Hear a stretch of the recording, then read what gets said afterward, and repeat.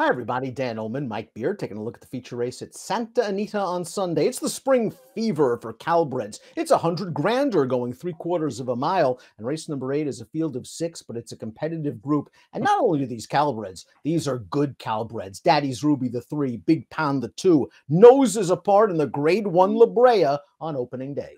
Yeah, listen, maybe it's just that easy, Dan. Most races aren't, but maybe this one is. It's just as simple as 2-3 or 3-2 who just photoed in a Grade 1, and now they take a step back in class. Last time they ran, Daddy's Ruby shook loose. Big Pond came at her, just missed. We take a look at the Timeform US pace projector. Daddy's Ruby expected to make the front. Big Pond chasing. In a situation that favors front runners, is Frankie going to go after Daddy's Ruby with Big Pond this time? It's the key to the race. We'll see how they decide to play it. I mean, if this is how the race sets up, how the pace projector has it, everybody else in this field is in huge trouble. They're just not going to be able to beat these horses. I have to believe there's at least a chance that the 2 is not sitting this time and it's going to go after the 3 and they start the race. If the 2 and the 3 battle, that number 1 scary fast ride could be in the catbird seat. And it looks like this mare is slowly improving. Very lightly raced for a 5-year-old, only 6 starts. She looked good in this first level allowance. She cruised up to them on the outside with a 4-wide sweep, and she's going to put it away at odds on, Mike. So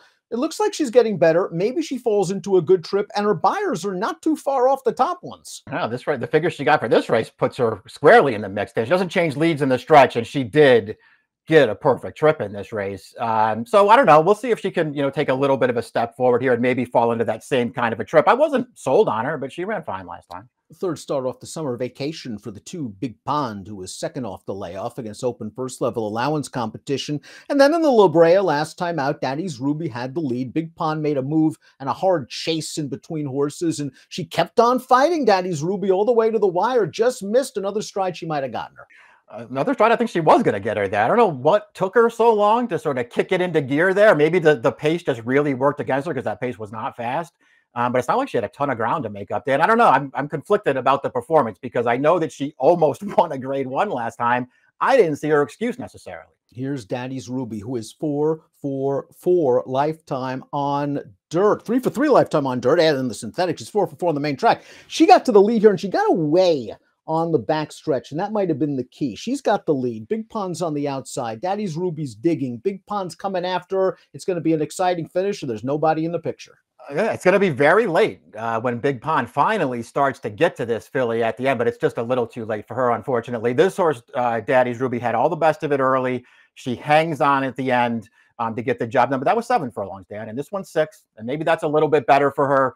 The problem I had with her, not only did she win that one with an easy trip, the win 2 starts back. I mean, they just handed her the lead. She walked, and she got away from that field. I have no idea how good she is. Rose Dawson, the number 4, moves turf to dirt. And I wonder if that last race, the Sunshine Millions, her first start of the year, was basically just a prep run to perhaps set her up for this start. She's okay on turf. I think she's a little bit better on the dirt. My one issue with her is sometimes she's a little bit slow from the gate, and going 6, maybe that means if she does break slow, she'll be outrun. She's going to need a break or two. Going to need a little help, I think, if she's going to win this race. But I think it's possible that she gets the setup that she's going to require, which she didn't in this race. This is a race 2 starts back where the horse on the lead absolutely walked on a slow pace. She has plenty left through the stretch, and Rose Dawson just can't really make any ground on her, but she's very game to get second. D'Amato, we'll see. She's good on turf, and she can go a little longer.